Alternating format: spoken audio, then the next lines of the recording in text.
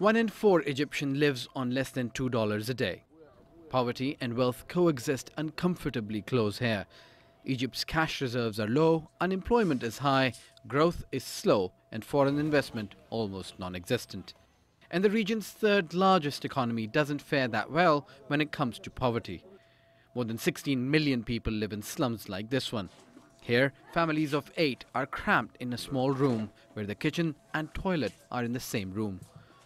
The political turmoil has meant living conditions for many have become worse.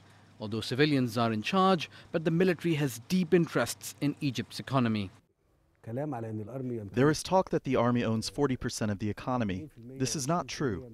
It does not exceed 2% of the economy. And economists say there are other reasons holding back Egypt. Mismanagement and corruption in growing state-funded subsidies have been a problem, especially on basic goods. Researchers say an unfair tax system is also an issue. It's estimated that between 2008 and 2012, Egypt's largest corporations contributed just 13% in taxes. That's less than half the amount paid by individuals. The disparity in income between the poor and rich, where a graduate doctor earns a little over $60 a month, is forcing millions of Egyptians to travel abroad. And nearly 4 million people are without a job. A majority of them are under the age of 30. Faced with these challenges, Egypt's interim government has announced a few infrastructure projects, a small rise in minimum wage, and cancelled fees for state-owned schools. But people haven't seen any real economic progress.